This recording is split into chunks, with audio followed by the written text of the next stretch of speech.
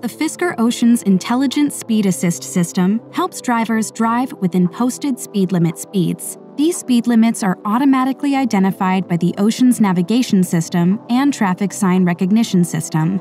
This system alerts the driver when the current speed limit is exceeded and helps alert the driver to slow down. Traffic sign and light recognition uses the smart camera behind the Ocean windshield to recognize speed limit signs and traffic lights. The current speed limit, derived from the speed limit signs, and map data is shown on the center display. This system can also warn the driver if they're about to run a red light, as well as notify them when the red light at the intersection has changed to green and they're ready to drive off. To customize the speed assist settings, head to the Settings menu, press Driving Assistance, and then FI Pilot. Speed limit assistance can be turned off or on, and the alert type set to visual only or visual and audio.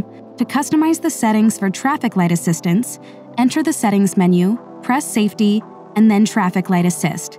Press here to turn off or on the audio alert when approaching a red traffic light.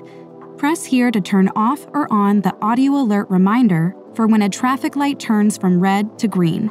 For more information, be sure to explore the Fisker Inc. YouTube channel or visit fiskerinc.com for further details.